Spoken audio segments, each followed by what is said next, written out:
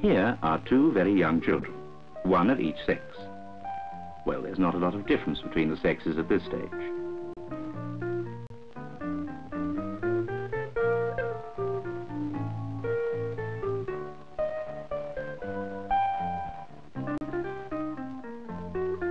True, there's a little appendage on one which the other hasn't got. But how very important that difference is going to be one day. My name's K. Jane Browning. I was born in Tiverton, Devon. It's a quiet market town in a valley and not much goes on really. I move around a bit, lived in various places, but I always end up coming back to Tiverton. It's my hometown.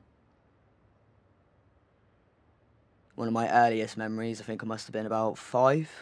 I was shoveling mud with my dad in the garden, and it was a hot summer day, so he had his top off, and me being only 5 just sort of took my shirt off too and started using a small shovel, shoveling with him. Just got fully on form. I love that sort of stuff.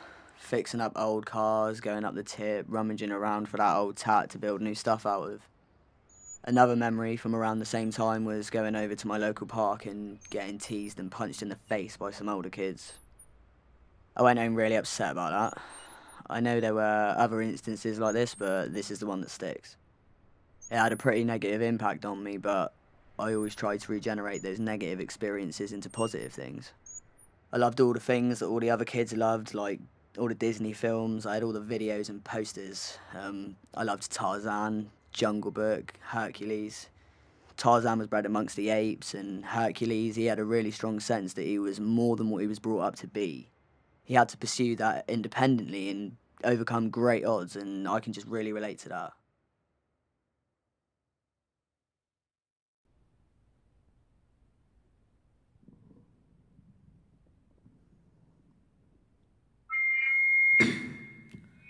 My name's Kay.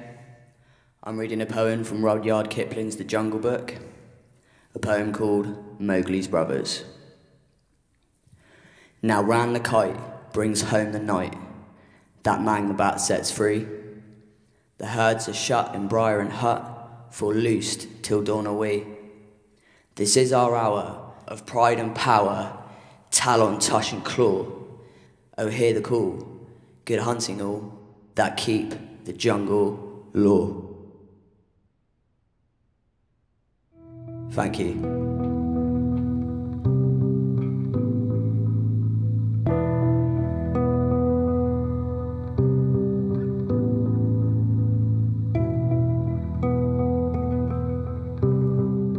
A small boy knows well enough that he has something else.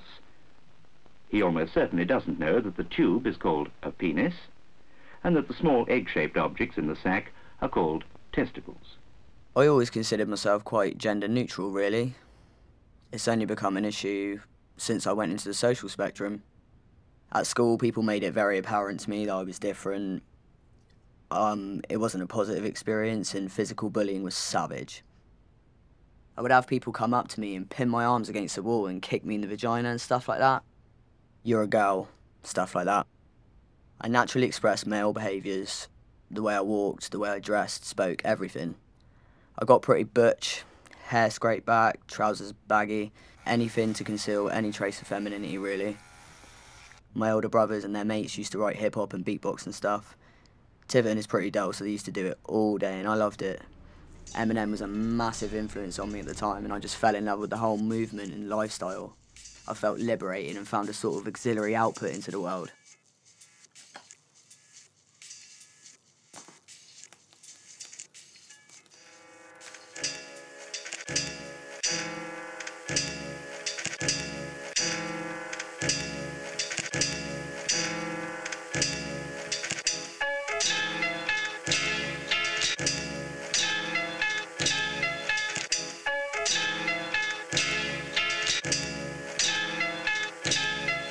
I think the thicker the mud, the greater the bloom. This is a story about a boy that was doomed from the womb. Hair down my neck, collar up with my hat to the back. Yeah, I walk around like that. All these drastic tactics to keep a boy in chains. Attitude is Jurassic belligerence. Criticism of my difference to ignorance. I plummet to insignificance. This is for the sons and the daughters trying to cross borders like lambs to the slaughter. I'm different, I'm not a criminal, don't be cynical. This man is transitional.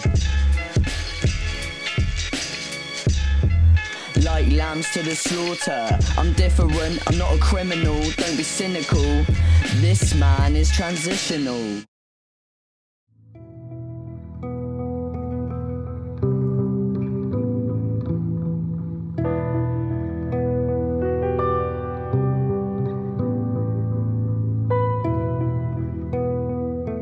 You'll find his voice growing gruff and manly, and hair beginning to grow on his face. And he'll probably think that's a fine manly thing to happen as well, even if he is one of those who prefer to shave it off.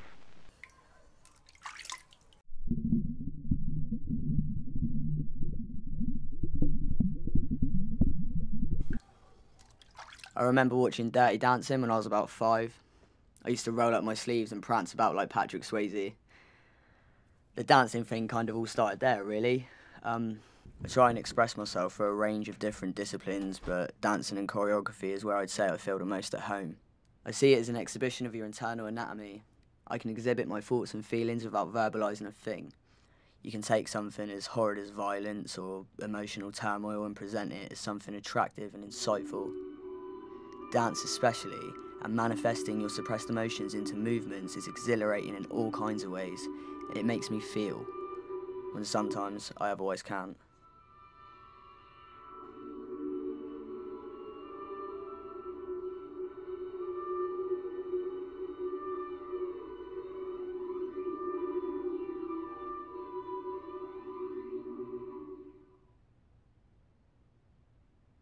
I'm a fighter. I love the way I am. I love the way I look. It's been a slow and rocky road to get here, but here I am.